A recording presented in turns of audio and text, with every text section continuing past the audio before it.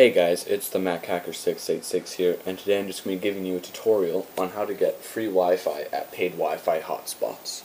A paid Wi-Fi hotspot is just one of those hotspots you find around your town or city, and they're open with no password on them, but when you go to join them, it tells you need to either purchase an account on the network or pay for a certain amount of time. So the way they can tell if you've paid for a certain amount of time is something called your ether. So every device has one, and it's just a way of identifying the device. Your ether is unique to your device and your device only. So to find your ether, first thing you gotta do is open up terminal and type in the command ifconfig en1 space pipe space grep ether. Then hit enter. It'll come up with your ether right here. Alright, so you can save this in case you want to change it back later. So the next thing you got to do is find the other ethers on your network. So to do this you need to be connected to the wireless network, but you don't have to have bought any time. It'll say you have internet, but it won't give you access to the internet. So you got to type in the command arp-a and hit enter, and it'll bring up this. So if you're on a public network, it will probably have a lot more. So on the left side here in the blurred section is the IP addresses that you're at, each computer or device's IP address, and then their ether. So the ethers are in the middle here.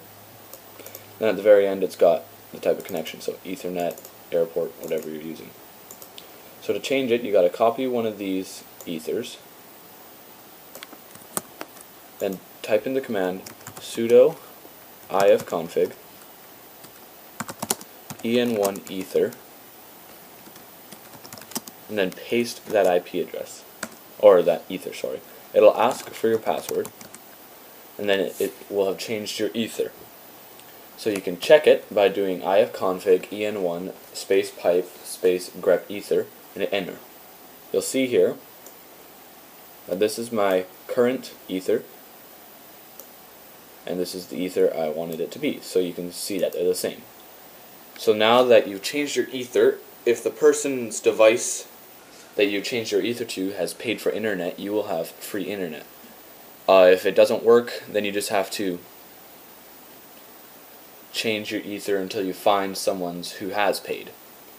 So you can change it back by doing sudo ifconfig en1 ether, then copying your ether again and pasting it. And there you go, it will have changed back, and you can check, and there you go, it's all back to normal. So that is how you get free Wi-Fi at a paid Wi-Fi hotspot.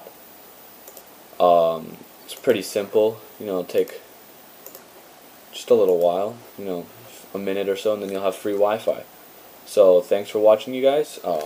Feel free to like, comment, and subscribe. Have a good one, and thanks for watching.